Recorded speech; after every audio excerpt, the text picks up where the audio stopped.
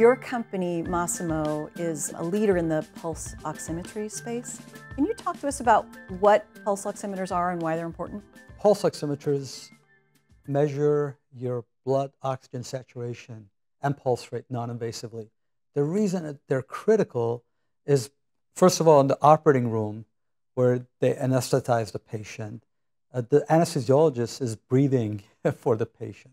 So to know the oxygen is critical for the feedback loop for them to properly titrate you. But then it found its way into the intensive care unit, recovery room, and even now home, because if the oxygen is wrong, either your heart and lung is not functioning properly, and it'll warn you. And so people might know them, right, because they're the little things, the sensor wrapped around the tip of your finger, right, that tests the oxygen. That's correct. If you've ever been to a hospital, you probably had one of our sensors on your finger. So pulse oximeters existed before Masimo was around. But talk to us about what your breakthrough was with the technology. The biggest problem with pulse oximetry right after it was introduced is that it didn't work if the patient moved or if the patient had low blood flow from low blood pressure. It's called low perfusion. Mm-hmm. And the industry had given up. They thought those were just inherent limitations of the physical measurement of pulse oximetry. We invented a way to, in real time, accurately monitor the oxygen saturation, even during motion and low perfusion, using very sophisticated signal processing, adaptive filters, parallel engines. False alarm rates used to be 70 to 90% of the time. Uh-huh. It got dropped to about 3%. In the NICU, the problem of false measurement was even more acute because unlike adults whose eyes are developed, those preterm babies in a NICU, if you over-oxygenate them, you damage their eyes. So 12% of the babies in a NICU were getting terrible eye damage. 2,000 a year in our country were going blind due to false measurements of pulse oximeters. So you have a really interesting and unique life story. Can you talk a little bit about your journey from, I know you grew up as a child with your family in Iran and then you moved to the United States. Talk about when you came here and why. Yeah, I feel like my life story is a little bit like that movie, The Jerk. Hopefully no one's going to get cross-eyed with my products. But yeah, I lived in Iran until I was 9 years old. I have incredible memories, fond memories of Iran.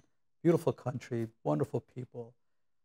My family moved to Alabama in '74. My dad wanted to get his engineering degree, and we lived a really humble life there. And then in '77, moved to San Diego. So you started at San Diego State when you were 15, and you graduated with a master's degree and an undergrad by the time you were 20. How old were you? 22. Yeah, that was fantastic. And then you started Masimo just a couple years after that? That's correct. That's correct. I started Masimo at 24, but I worked all the way through. So while I was going to San Diego State University, I worked for Burroughs, which turned to Unisys. So I started working as an engineer around age 18.